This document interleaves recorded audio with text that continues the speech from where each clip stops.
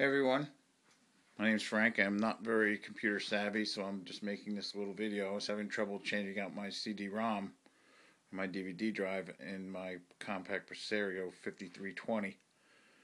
I don't work on computers, have no clue how to do it. They sent me a new drive, it's under warranty, so I had to do it myself.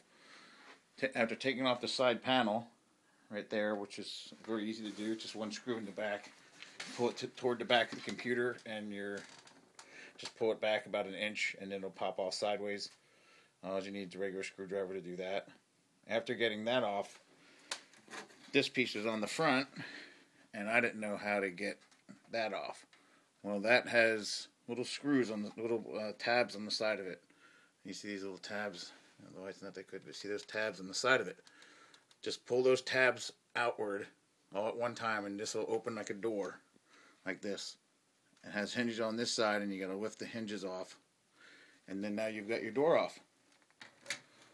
That's the only way to get your DVD drive out, and it comes out the front. So if you try to take it out the rear, obviously you're not going to do it without taking out the power pack. But it's much easier to do it this way. Take off the door, it's 3 prongs, pull it out. There's only 2 connecting rods in the back. To plug the new one in, you can't mix them up. They're interchangeable. They're non-interchangeable, should I say. You cannot put them in the wrong slots. Very easy to do. Slide it back in. There's one screw here on the side that'll be holding your drive in. That has to come out. Make sure you put that back in. Always unplug the computer before you're working on it. And then you're ready to power it back up and test it. Hope this helps out. Good luck.